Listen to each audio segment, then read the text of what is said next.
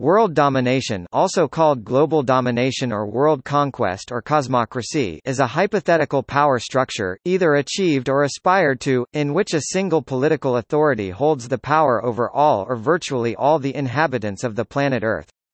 Various individuals or regimes have tried to achieve this goal throughout history, without ever attaining it. The theme has been often used in works of fiction, particularly in political fiction, as well as in conspiracy theories, which may posit that some person or group has already secretly achieved this goal, particularly those fearing the development of a new world order involving a world government of a totalitarian nature.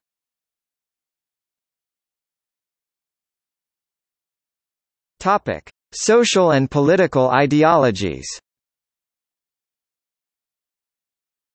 Historically, world domination has been thought of in terms of a nation expanding its power to the point that all other nations are subservient to it. This may be achieved by establishing a hegemony, an indirect form of government and of imperial dominance in which the hegemon leader state rules geopolitically subordinate states by means of its implied power—by the threat of force, rather than by direct military force. However, domination can also be achieved by direct military force. In the 4th century BCE, Alexander the Great notably expressed a desire to conquer the world, and a legend persists that after he completed his military conquest of the known ancient world, he wept because he had no more worlds to conquer. Although he was unaware of China farther to the east and had no way to know about civilizations in the Americas.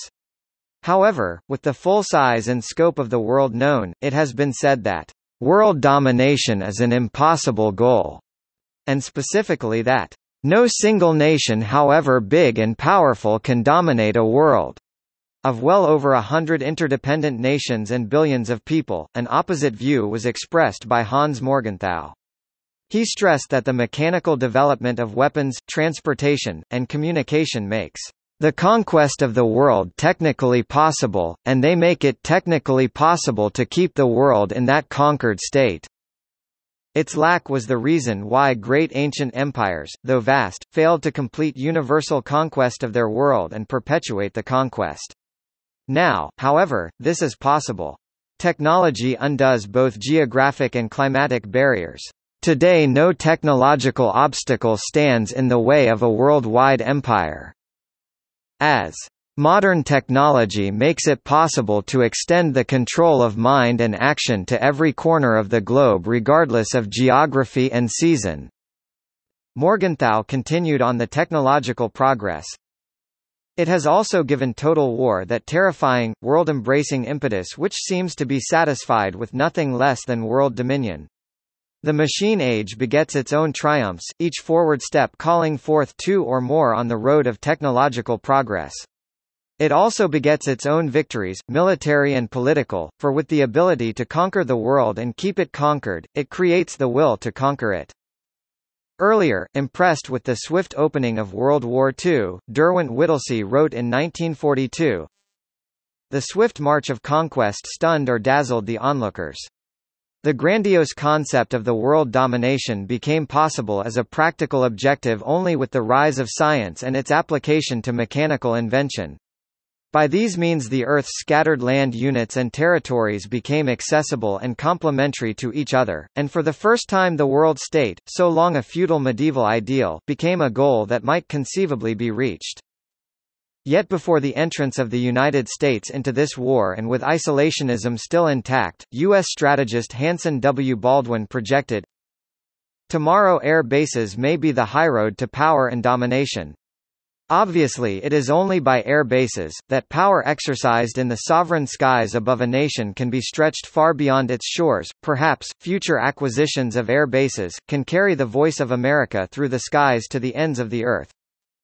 In the early 17th century, Sir Walter Raleigh proposed that world domination could be achieved through control of the oceans, writing that, "Whosoever commands the sea commands the trade, whosoever commands the trade of the world commands the riches of the world, and consequently the world itself."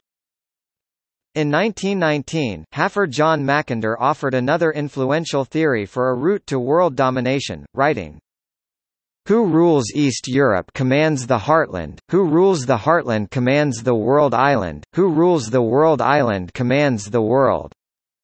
Some proponents of ideologies anarchism, communism, fascism, Nazism, and capitalism actively pursue the goal of establishing a form of government consistent with their political beliefs, or assert that the world is moving naturally towards the adoption of a particular form of government or self-authoritarian or anti-authoritarian.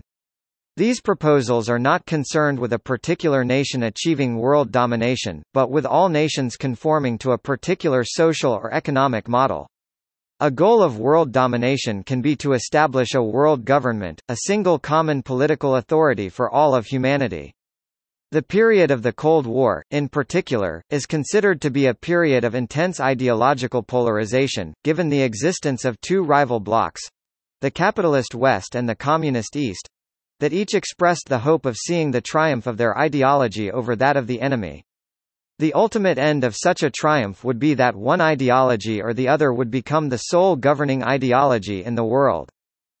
In certain religions, some adherents may also seek the conversion, peaceful or forced, of as many people as possible to their own religion, without restrictions of national or ethnic origin. This type of spiritual domination is usually seen as distinct from the temporal dominion, although there have been instances of efforts begun as holy wars devolving into the pursuit of wealth, resources, and territory. Some Christian groups teach that a false religion, led by false prophets who achieve world domination by inducing nearly universal worship of a false deity, is a prerequisite to end times described in the Book of Revelation. As one author put it, If world domination is to be obtained, the masses of little people must be brought on board with religion. In some instances, speakers have accused nations or ideological groups of seeking world domination, even where those entities have denied that this was their goal. For example, J. G. Ballard quoted Aldous Huxley as having said of the United States entering the First World War, "I dread the inevitable acceleration of American world domination which will be the result of it all. Europe will no longer be Europe." More recently, Geert Wilders argued in 2012 that, "Islam is an ideology aiming for world domination rather than a religion," and in 2008 characterized the 2008 Israel-Gaza conflict as a proxy action by Islam against the West, contending that the end of Israel would not mean the end of our problems with Islam, but only the start of the final battle for world domination. See also